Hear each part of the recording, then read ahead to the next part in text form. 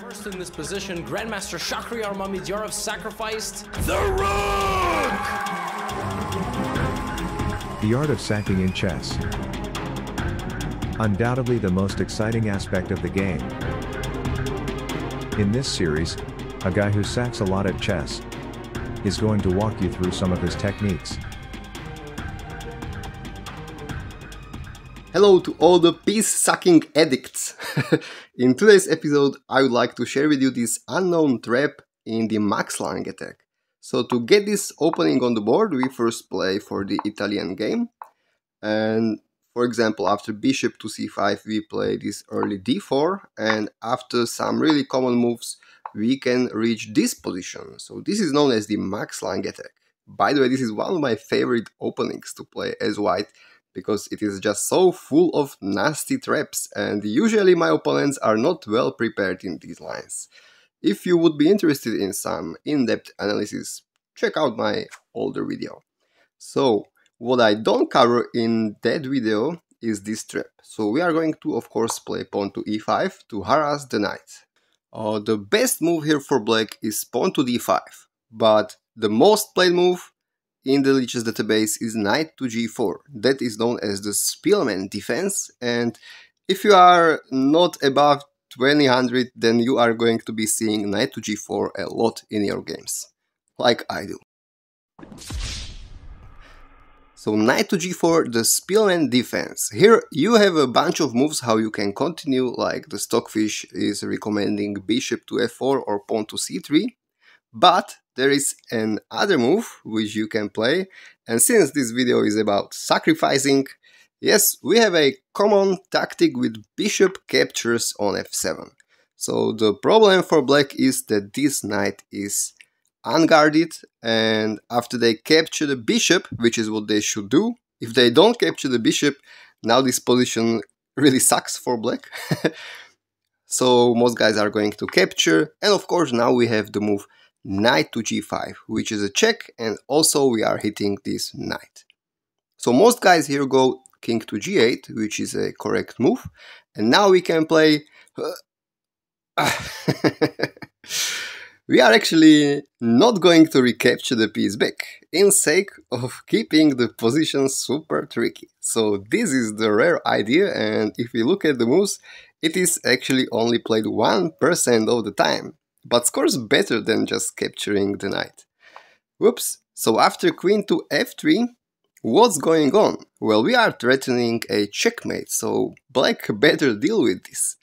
And there appear some nice ways how to defend the checkmate and also save the knight. And if we look at the most played moves, the most played moves are knight g captures or knight c captures on e5, and it looks super nice for black, because after this capture, the checkmate is prevented, the knight is saved, the queen is hit, also a pawn is win on e5, so why wouldn't they play this? Well, if knight c captures on g5, if knight c captures on e5, then they are totally lost, because of the following tactics. Queen to d5 check.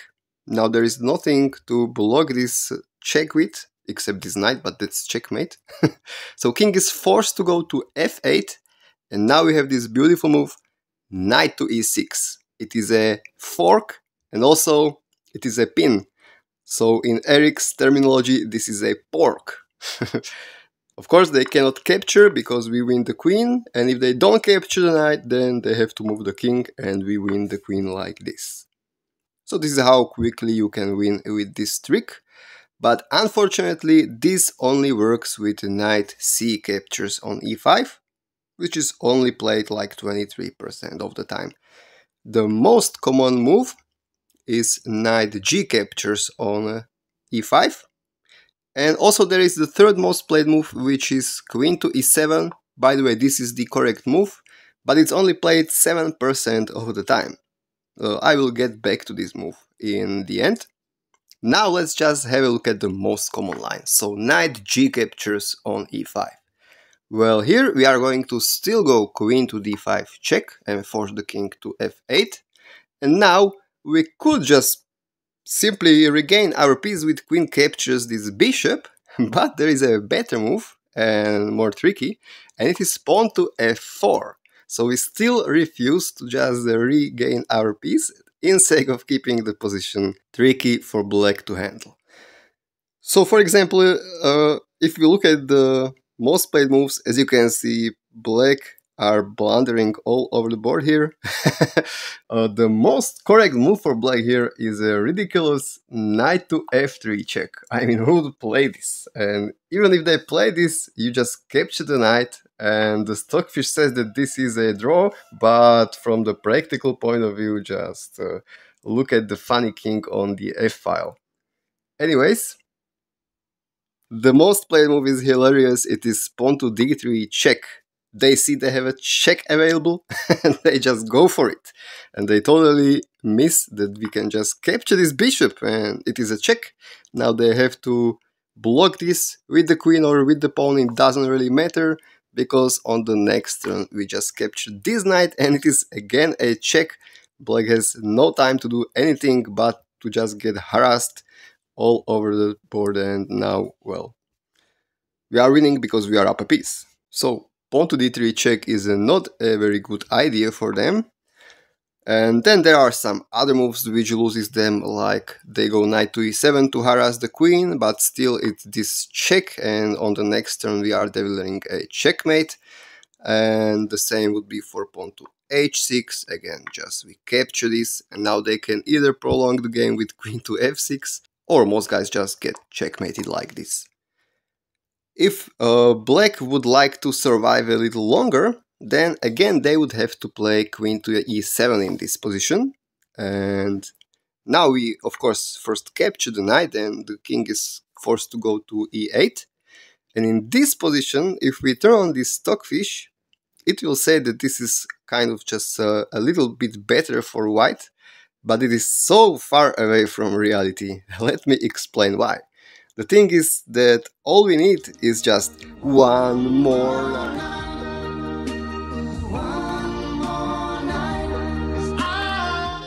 So we want to develop knight to a3 here. Of course, because c3 is taken away from us. And now we are attacking with one more piece here, and our main threat is to go knight to b5, which would be kind of a killer move.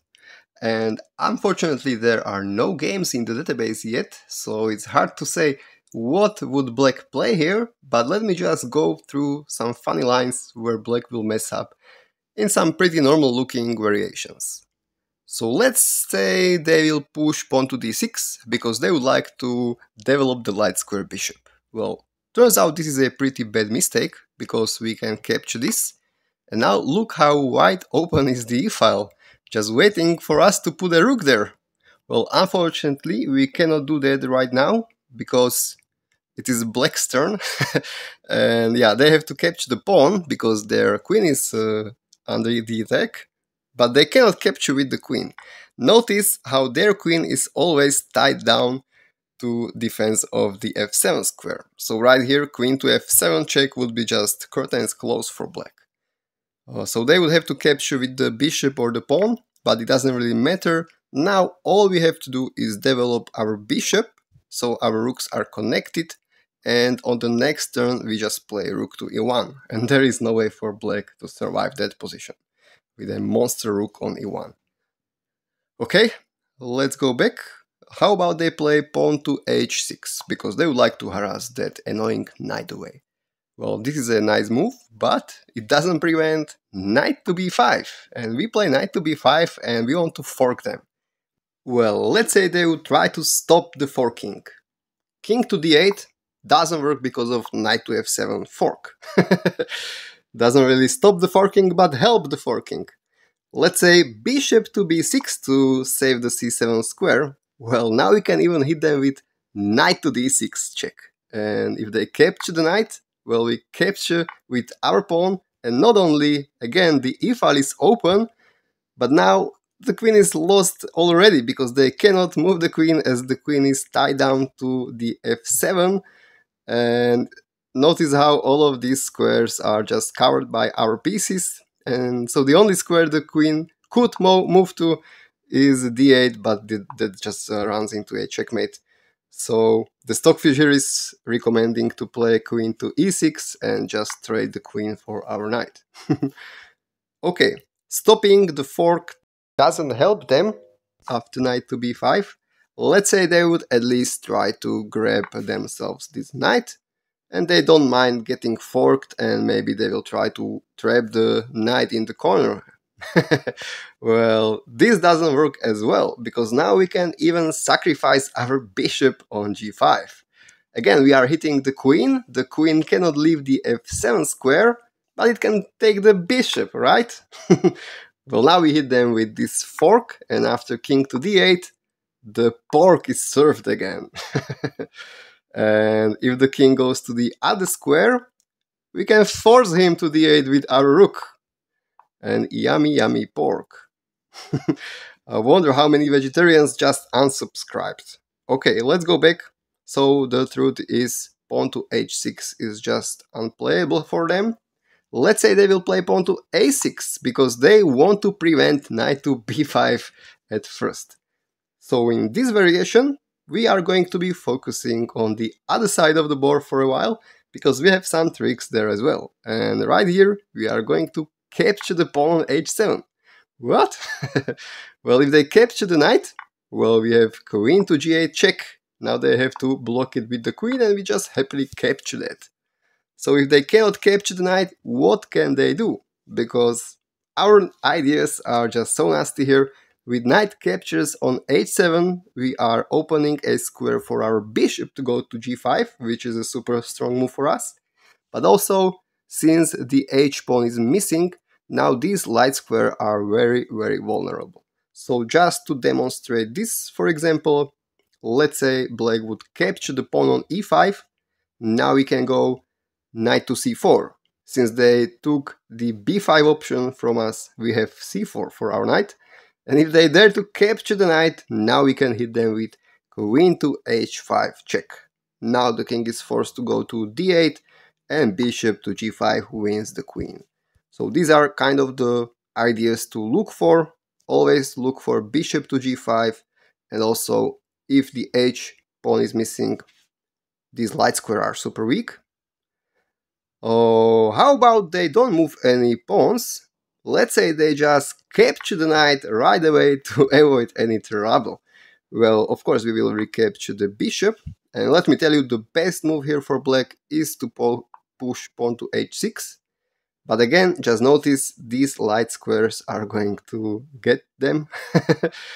For example, here we can just surprise them with queen to e4, and if they dare to capture the knight, we hit them with queen to g6 check, and after king to d8, again just bishop captures on g5.